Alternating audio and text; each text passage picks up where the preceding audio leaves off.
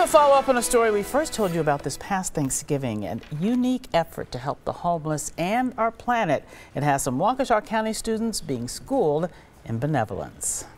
How you doing? Students at Rolling Hills Elementary School in McGuanago file into class. They're about to get a lesson in humanity. Oh, they love it. They love it. The kids are hearing from Donna Reimish, founder of a club that makes mats for the homeless. They're called Mercy Mats, and they're made out of plastic grocery bags. It's going to take me between 500 and 700 bags to make that one mat. Students witness how the plastic coverings can help those with no shelter. So then the person would cover up.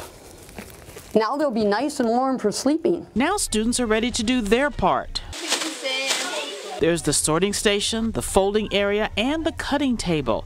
It's a lesson in kindness and ecology. We want to help people that don't have the comforts that we have.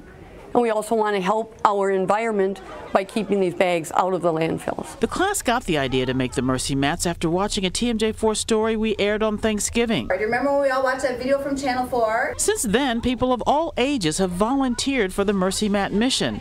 This is a second class for these students. Well, the first time we did it, they were like, oh, I'd like one of those mats. It would be really cool to have. And then we talked about there are people who don't have these homes, and they really need the mats. So understanding the concept of we're making these for other people. With these kids helping us, this is huge time savings, so I can devote more of the time to actually making these mats and getting them out to the homeless. It takes between 50 and 100 hours to make one Mercy Mat, but with the help of these young hands, people living without a roof will get help a lot faster. It helps people that are homeless, and I don't think that's fair that people don't have a home. Really sad, and I feel really bad for them, and I wish they had a home too. And kids are so good at heart, so they want to do good. So it's so fun. Yeah, we love it.